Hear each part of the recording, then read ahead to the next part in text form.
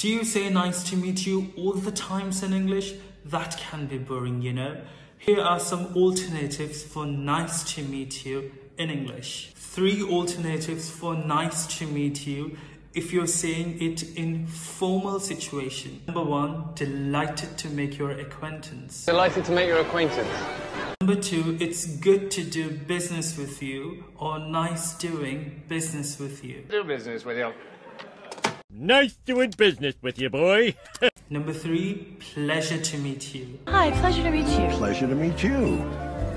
Now 3 nice to meet you alternatives for using in informal situations. Informal situations means with your family and friends. Number 1, lovely to meet you. Hello, lovely to meet you. Number 2, how wonderful to see you. How wonderful to see you! Number 3, I had a great time, or I had a great time with you. Honey, I had a great time.